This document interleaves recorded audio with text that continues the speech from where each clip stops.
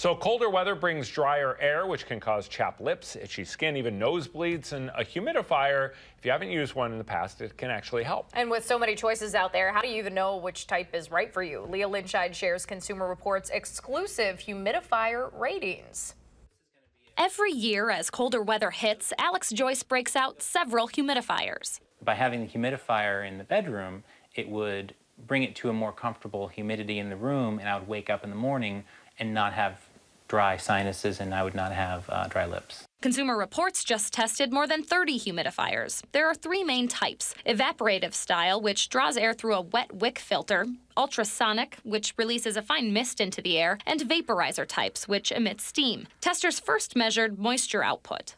Winter comes, you put your heating system on, the air dries out. You want to know how much humidity you can put back into the room. Testers also look at features, noise levels, and how easy a humidifier is to clean. Consumer Reports tests found bacteria can grow in every type of humidifier, but some are better than others at keeping it out of the air. We found that the evaporative types of humidifiers are less likely to put that bacteria back into the air. It may grow in the tank, but it's not going to come out.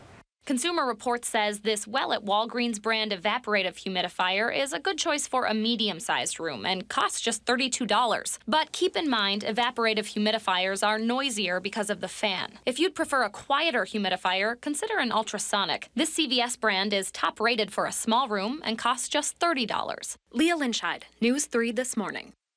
So no matter which type of humidifier you choose, the safest approach is to empty, rinse, and dry it out every day if you can. And once per week, follow the manufacturer's instructions on how to disinfect that tank.